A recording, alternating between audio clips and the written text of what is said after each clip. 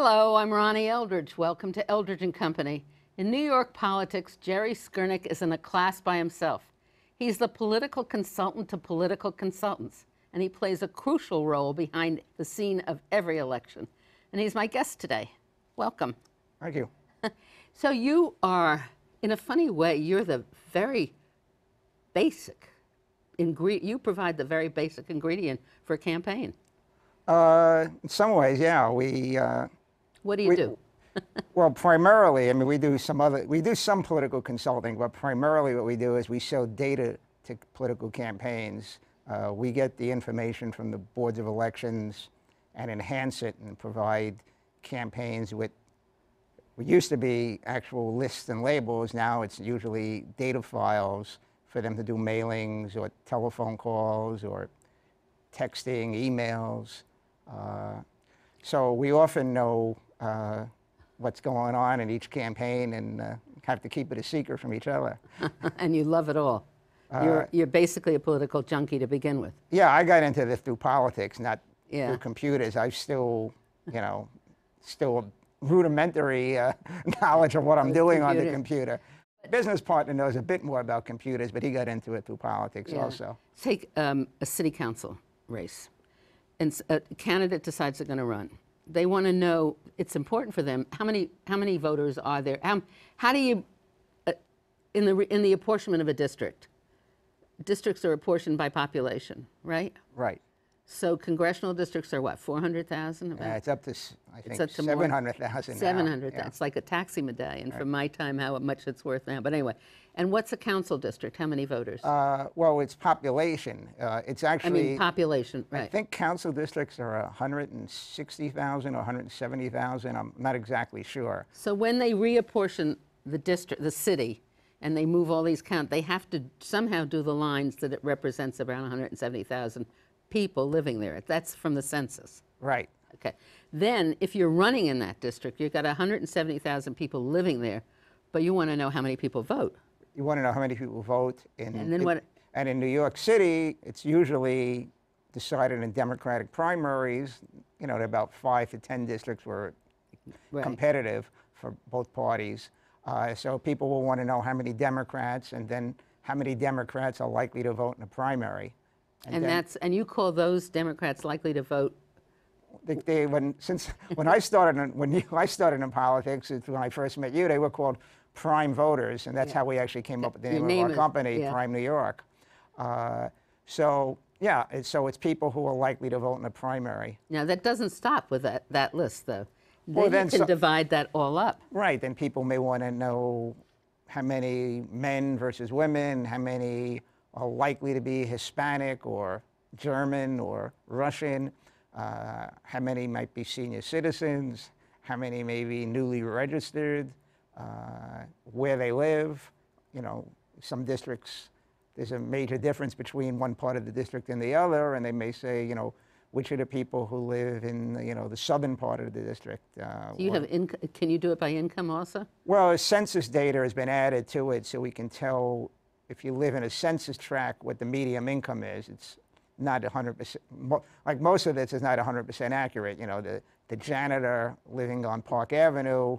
But that's rare. Right, it's rare. Right. And the guy who owns the slumlord may actually be registered to vote in the slum. Yeah. But the only thing that almost, is completely accurate is what party you're registered in, and what your gender and age are, because that's what the voter actually provides to the Board of Elections. So you go down to the now. Do you still go to the Board of Elections and look in the books? No. No more. What do they have down there? When we first started, that's what we used to do. We started in 1988, and we sent people down to the Board of Elections with computer printouts of the voters, and then they had these books that listed each voter and what their voter history was, and then they marked up the computer printouts. But now, when people vote, they sign something that has a barcode for their voter identification number, and it's now contained on the tape that the Board of Elections provides to us or anybody else who wants to buy it. But they don't select it. I mean, they don't tell you, you can't say, I'd like to know the African American voters and No, such and such a the district. ethnic information is something You do differently. We do it by an ethnic dictionary well, ethnic dictionary for most groups. African Americans is more difficult because What is an ethnic dictionary? an ethnic dictionary would be saying that, you know, Shapiro is a Jewish name, O'Malley is an Irish Oh, name. so you go through by Well, names, well, I don't do it. but somebody does. Right.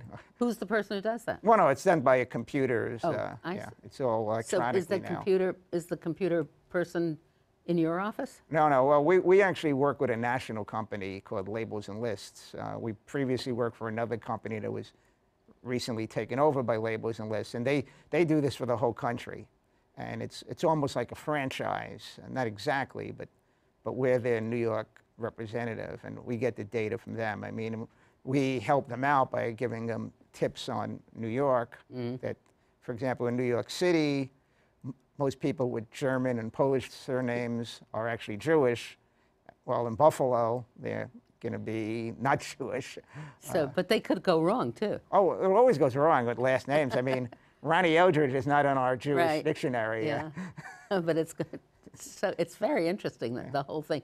Then you can also, so a candidate's campaign wants to know what the composition of the district is. Right.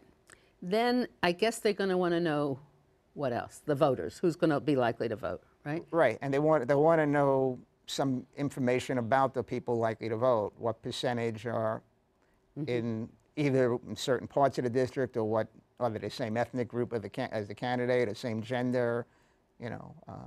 And then you can also, in a way, find out what the interests are, can't you?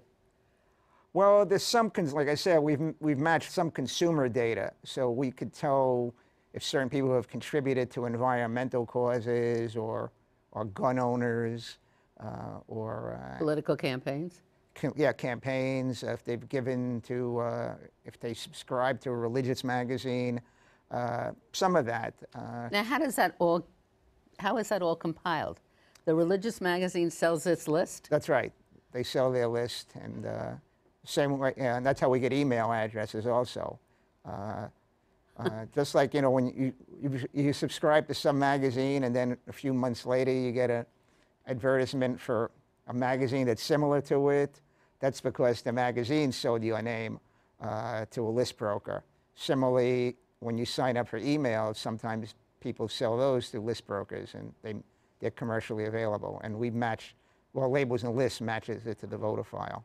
It's interesting. How many people do you think understand that whole process? I mean, here we've got all this debate about privacy, national security. Meanwhile, we've got a lot of voting is a information. public record. I mean, there are sometimes when there are cases of stalking, people can contact the local board of elections, and they will remove their name from the public voter file that's sold, that they make available. I mean, there are not many cases like that, but they, you know, so if you actually have a legitimate privacy reason, they won't make it available. But otherwise, everybody who's registered to vote, you know, periodically you'll see a story in the newspaper about, Right. you know, some celebrity didn't vote in an election when they did a commercial to say to come out to vote. Oh, I see. I think one year was Madonna had done a get out to vote commercial, and then somebody wrote that she actually didn't vote that year. So was her name in the books, though?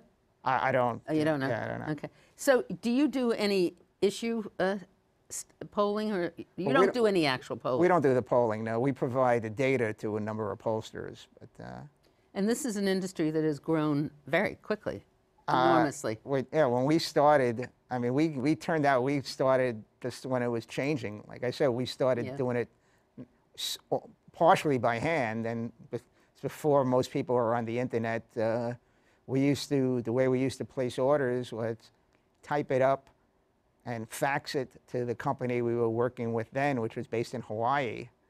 And then they used to print labels or lists and ship them.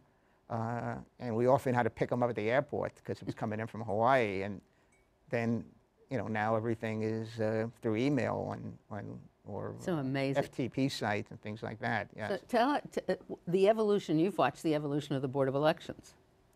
Yes. Has it changed as much as it one would have expected it to? I mean, it's changed. I mean,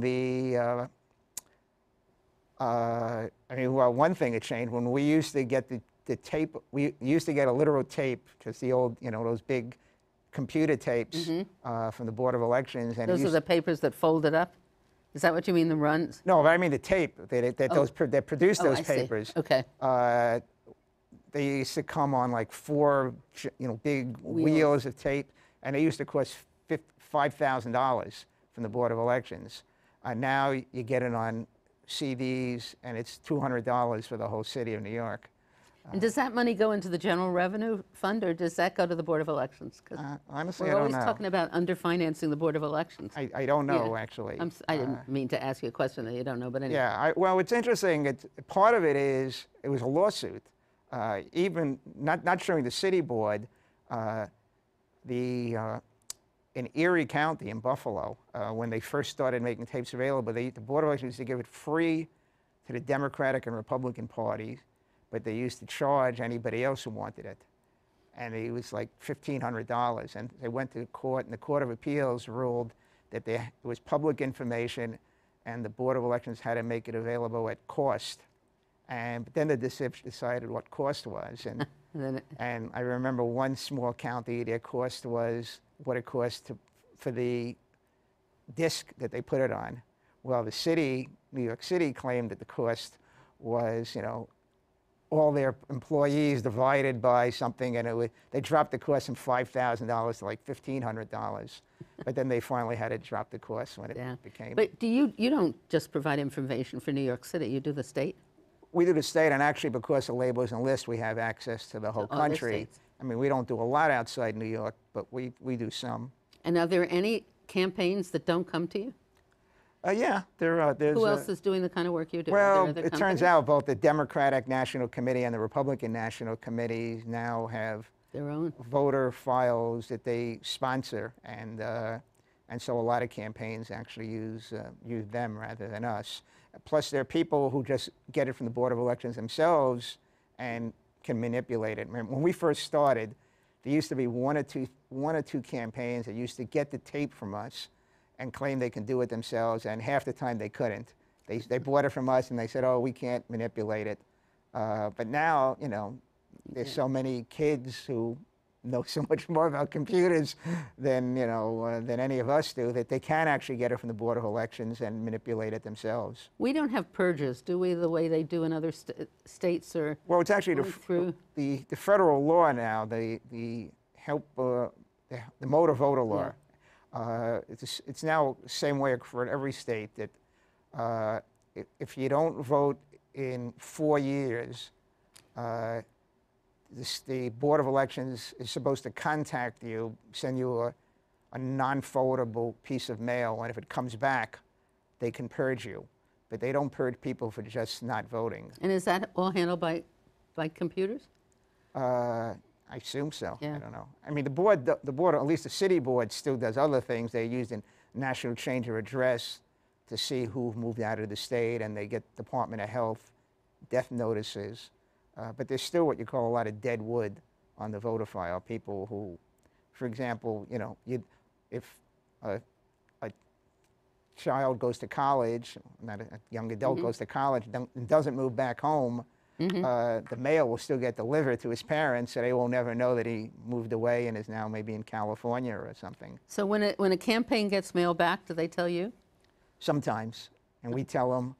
We'll send it, tell the Board of Elections to the post office. We're not going to remove people from the voting rolls. That's No, not our you can't job. do that. Yeah. Is there any difference, do you think, in the registration and the voting with the new method of voting instead of the machines? Do you notice any difference in any of it? It doesn't look like it's affected turnout any. Yeah. Yeah, and nothing with the accuracy of your records or anything like that? No, because that's based on what the sheet you sign in on, and that hasn't changed any. I mean, the main change I think that will eventually happen with the new voting machines is I think write-in candidates will do better. Maybe not in a general election or in a Democratic or Republican primary, but I think write-ins can now have a good chance of winning a minor party contest. I mean, it's already happened in some outside the city. I mean, the old days, I mean, well, the present days actually, because we're going to be using the lever machines, you used to have to do like 3 different things with 2 hands in order to do a write-in. Now you already have a pen in your hand and a piece of paper on the right in front of you. That's right. You know, the campaign finance. Let's talk about politics now, because that's what got you into this whole thing, right? You're a kid. Yep. Yeah, I've known you since you were really in high school? I was in college, in but college. but I actually went to college when I was when I was 16. So yeah. So you're like you were born interested in politics. Yeah. Yeah, but you never. Did you get into real campaigning and stuff? You worked in campaigns. I worked in camp. Yeah, I joined my local Democratic club when I was 16, and that's how I got involved. I got involved through the local club, and so this was a great way of finding a way to make a living and still enjoy your fun, right? Right. Yeah. Well, I joke that I have no other skills. I don't even drive, so I can't even be a cab driver. I've heard you talk about campaign finance, and since you do both the state and the city, you can see a difference, can't you, in what happens in voting? Oh yeah. I mean, so I can tell. I remember a few years ago, former Mayor Koch started this New York uprising, I think he called it, about to try to change things in Albany, and they had this big meeting and people attended, and I said to some people that, you know, it's already too late. It was like March of the year, and if people aren't already running for the Assembly or State Senate and raising money, it's too late unless they're millionaires and they can put up their own money. It's not like the city council. The city council, if you had an issue, you could start running in the same calendar year and raise enough money with the matching funds to be a legitimate candidate. And I was proven correct. There weren't any, most of the people who ran with the support of Koch's group were already running. There weren't any new people coming out of the woodwork to run. So the campaign finance law, especially in New York City, because it's a one-party city, essentially, right? Essentially, I mean, except for mayor. Makes the primary election much more important. And for local, I'm not talking about city. Well, I mean, the primary was always important. What it means is it's sort of leveled the playing field. I mean, insurgent candidates can often have as much money or sometimes even more money than incumbents. And that's why you see more city council incumbents losing primaries than you see congressional, senate, or assembly incumbents. But isn't it shocking at how people can win primaries with in some extreme cases, 2,500 or 3,000 votes? Yeah, well, we don't have a runoff for anything other than the 3 citywide offices. I personally think it would be a good idea to have a runoff for everything. Other people want to do away with the runoff for mayor. Does the number of enrolled voters, has that decreased as time has gone on? To some extent, yeah. Less and less people I think the number of enrolled voters probably hasn't changed that much, but the numbers who actually vote has been going down fairly steadily, except when they get excited, like when Obama running. I mean, traditionally when there's a presidential election, people register to vote for president, and then those people, they vote for president, but then they don't vote for anything in between. It just drives me crazy that so few people vote in an election and elect a leader, a legislator. Oh yeah, I mean, this year, I mean, I think we have just under 3 million registered Democrats. I believe there's going to be about 700,000 votes cast in the primary, and in the whole city. In the whole city, I'm way higher than almost everybody. Smart people who I think I'm way high, that they think it's going to be closer to 600,000. I went through. You also publish a lot of figures. Right, we send out a newsletter every year with the election results, which the New York Times used to publish most of it, but they stopped. I may do some of it online now. They don't publish anything anymore. They don't publish how the senators and congressmen from the district vote on issues. Yeah. It's all right. Go on. So yeah, we send it out every year along with some, basically as an advertisement for what else we're doing, and we mail it out to about 1,500 people who are interested in politics, And our potential customers. And you also put it online. Yeah. Because I went through it the other day. Yeah. And Sheldon Silver, who holds the second most important job in the state, right? From what I did, and it wasn't a terribly, big, deep search, from what I gather, had the second lowest, was nominated in a primary with the second lowest number of voters in the city. Now, how do we have a government like that? Well, someone's always going to be the second lowest. I shouldn't ask you this question, I know. But this is the second most important person in the state. Well, it actually has something to do with his district. His district includes Chinatown, where there are a number of people who are living there but not citizens and can't vote. Plus, it includes a lot of lower Manhattan where, well, actually in the last election, some of them didn't vote because of the hurricane. But, so there may be reasons. But I mean, someone's always going to be the lowest, someone's always going to be the highest. But not the second most important person. Well, that's not how he's chosen to be speaker. It's not based on that's true. On his own district. Where did you go to high school? I actually went to Stewart Park High School, which is now in Sheldon Silver's district. And to grade school? Junior high school? Well, public school 64 and junior high school 71. So did you ever have civics in school? We had social studies. Social studies. They called it, yeah. And did that help develop your interest in it? I guess so, yeah. I actually I hadn't thought about it, but I did pretty well in social studies.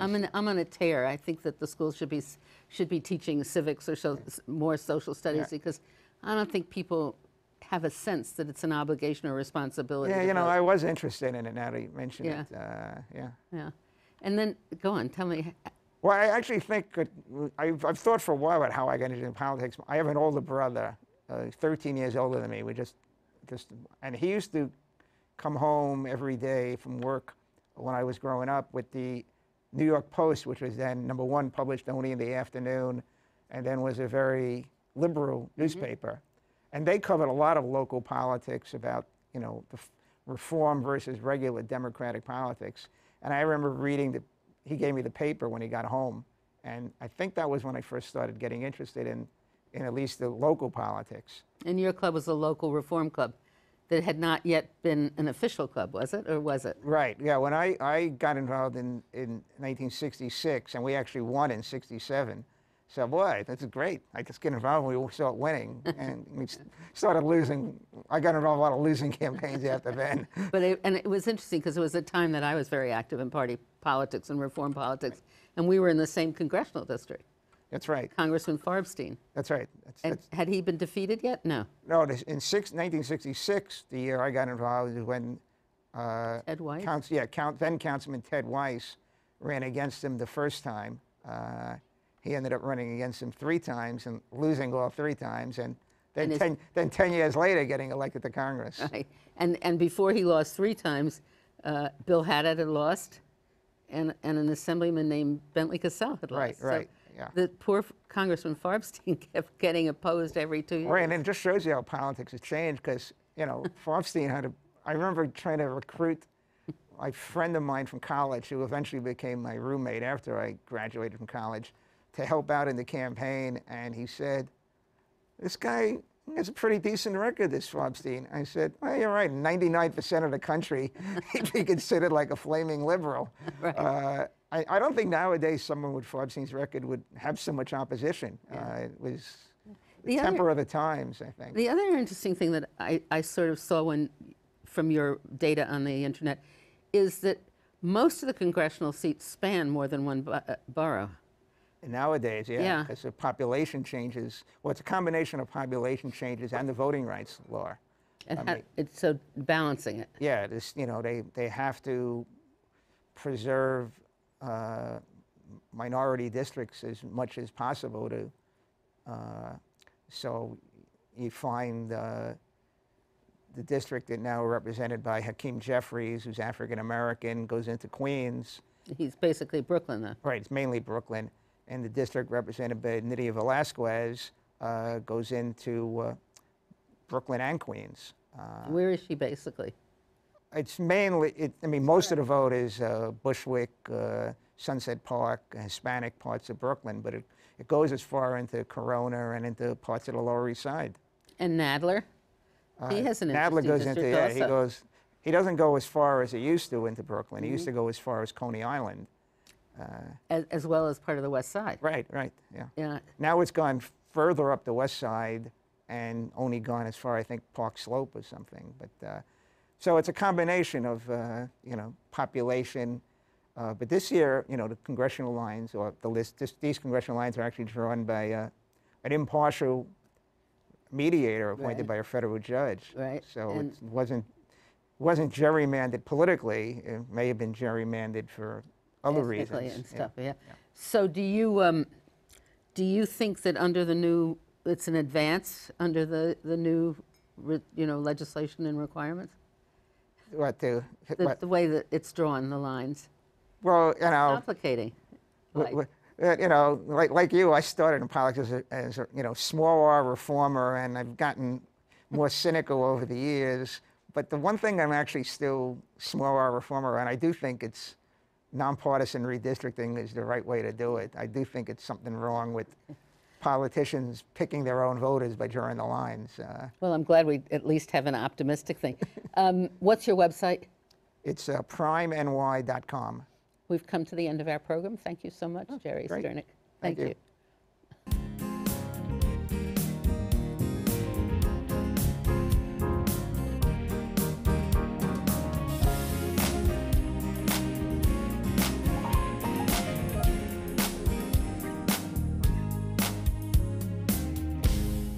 Is there any people you'd like to hear and topics you'd like us to explore? Please let me know. You can write to me at CUNY TV, 365 Fifth Avenue, New York, New York, 10016, or you can go to the website at cuny.tv and click on Contact Us. I look forward to hearing from you.